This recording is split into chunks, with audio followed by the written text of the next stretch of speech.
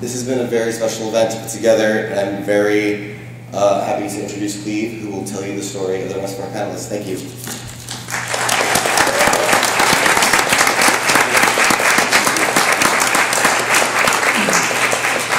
Okay, I'm not going to give a long speech because you want to hear from my friends and panel members, Roma Guy, Ken Jones, Cecilia Chung, and Dion Jones.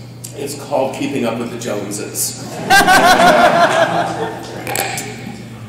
But, you know, it's been quite an interesting ride for all of us, and I'm sure it's interesting for you who are law students at a time when the very notion of the rule of law is clearly gravely threatened. And I wake up every morning and watch the news, and I feel at times a great sense of despair and enormous anxiety. And that's when I go back to my roots, and I begin my book and end my book with a simple sentence that the movement saved my life.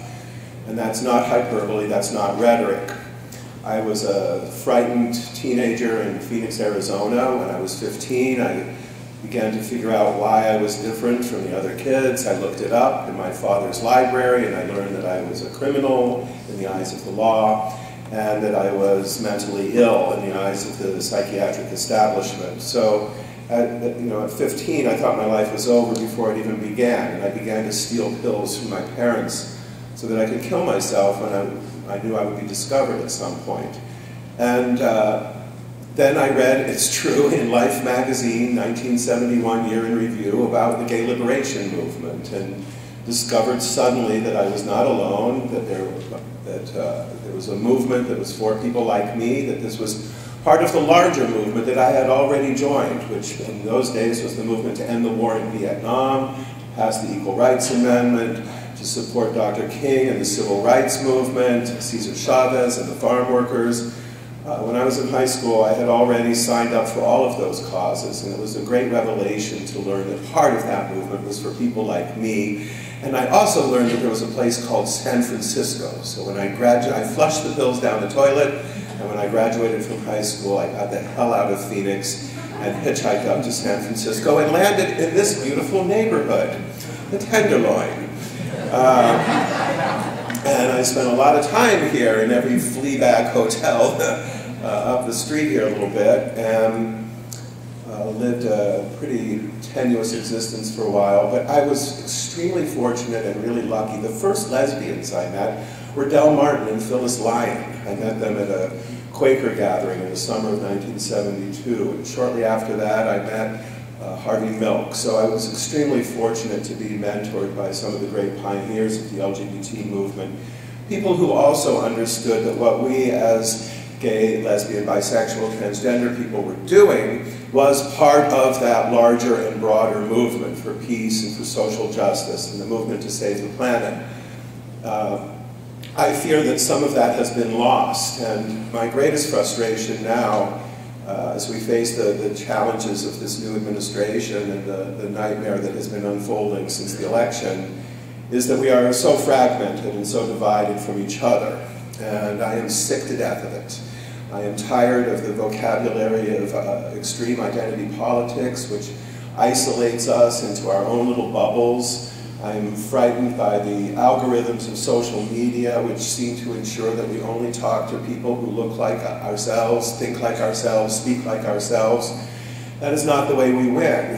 And I also am tired of this kind of preachy condescension of so many on the left who cut off conversations before they even began. There's a young woman who works in my union who responded to after the Women's March, which I was so inspired by. I've been to a lot of marches in my life, and I watched the storm come in that day, and I thought, I don't know if anybody's going to show up, and I took a taxi, not an Uber, down to Civic Center, and the deluge began, and more and more and more people showed up, and I saw signs calling attention to every single issue I'm concerned about, and yet I think most of the marchers hadn't even gotten home when the criticism began.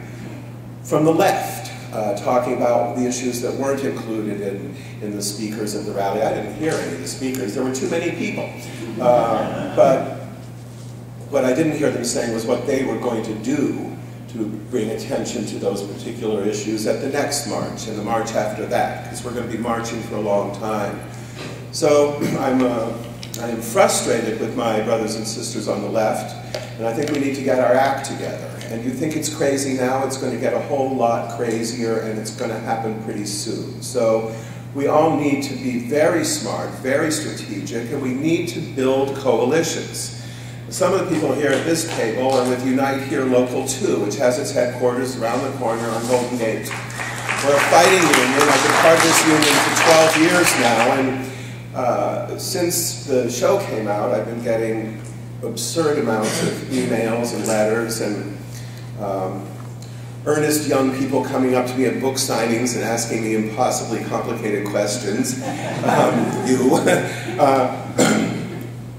So I want to give my union as an example of what we need to do. So my union is Unite Here. We represent hospitality workers. Think of the housekeepers cleaning the rooms in the hotels downtown, the people who prepare your meals at food courts on campuses and in airports. We are mostly immigrant women.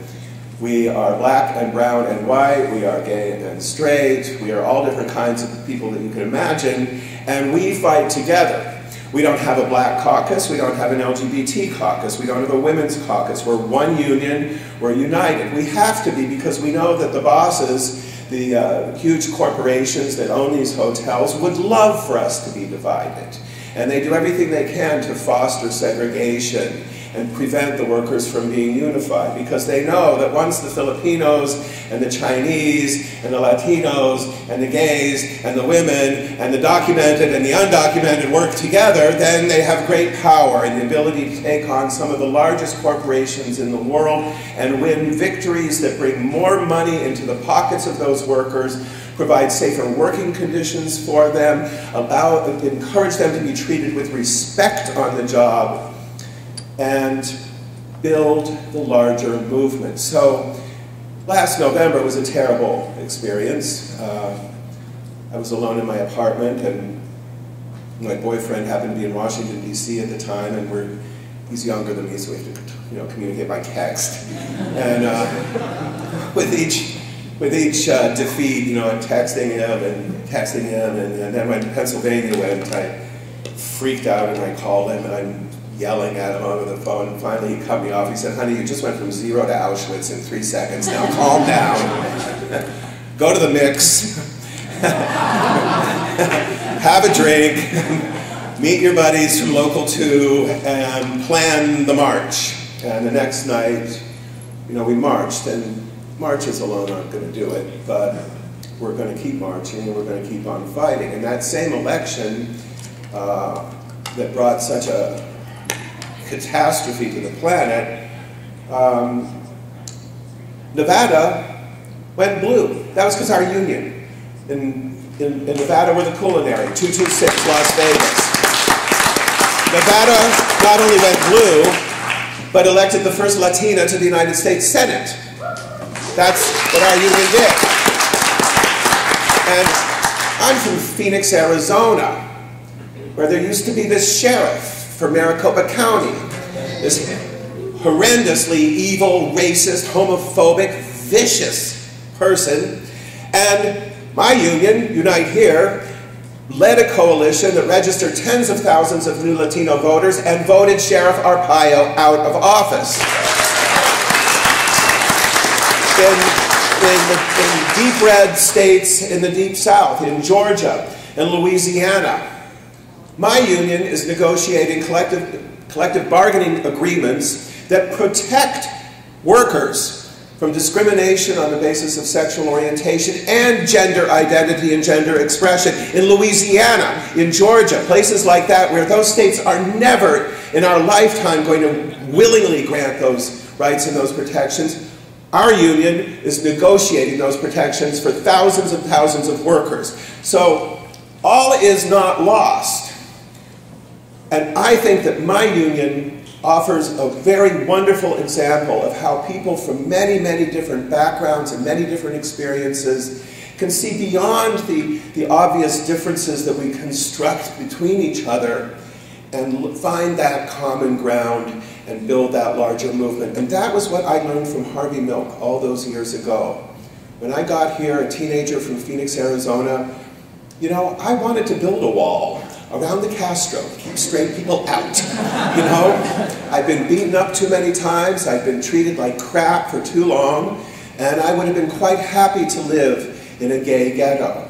And then to go campaigning with Harvey and to see the fearless way he approached all different kinds of people. Rich white ladies from Nob Hill, homeless street kids in the Tenderloin, black people, brown people, Filipino people, firefighters, all the different kinds of people who used to make this such an amazingly diverse city. And he would just say, "Hi, I'm Harvey Milk." And he'd make eye contact and he'd begin that conversation and he'd find whatever it was he had in common with that person and begin a conversation. That really inspired me. It was a lesson that has stuck with me for a long time. Before I turn this over, I want to acknowledge some of the people from Unite here. And can somebody stand up and tell us what is the one or two things that you in this room can do to support Local 2 and our members and our larger union around the United States and Canada? Justin, you want to bellow out something? So I want to acknowledge the workers that are here in this room, because I am the queers of $3 bill, gay son of butch dyke, feminist, lesbian hippies from the South. And I moved to San Francisco because it offered a beacon of hope and a safe place where progressive politics were being advanced and coalitions were built between women, immigrants, people of color, and that is what this union stands for.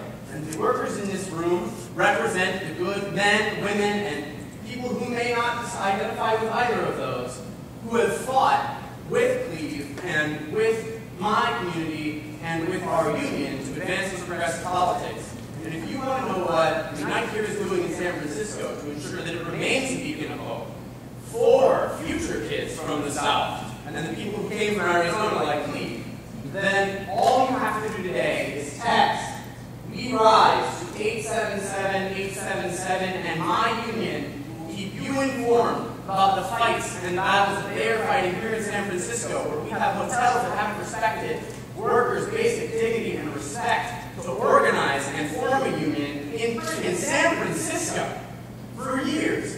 So for these people, please text that number. And if you feel like you want to take a stand and fight with Cleve and with our union for the politics that Cleve has been describing, then find us at the end of this event. We have forms here that will help you sign up, and you can sign up and join with us. Even if it's just coming to a picket line, or if it's becoming the lawyers that I hope many will become in fighting for progressive politics, whether that be in City Hall, or the United States Senate, or who knows, maybe president someday, because God forbid we have another incident like what we're going through now. Thank you, Justin. Our union in recent months has beaten Trump twice. We organized the workers in his casino in Las Vegas, and we've organized the workers at his new hotel in Washington, D.C. So with all the craziness and anxiety out there, I am so grateful to be part of Unite Here.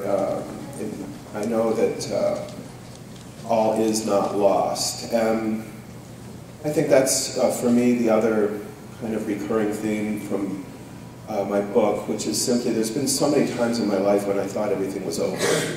And I know that many of you felt that way on election day and still feel a lot of really deep fear. And I just need to tell you, now that I'm an old man, that there's going to be so many times in your life when you think it's over and the movement is done and you're done. And you just got to pick yourself up, reach out to your friends, your neighbors, find that common ground and understand that your voices do matter. The choices you make matter. You are not powerless.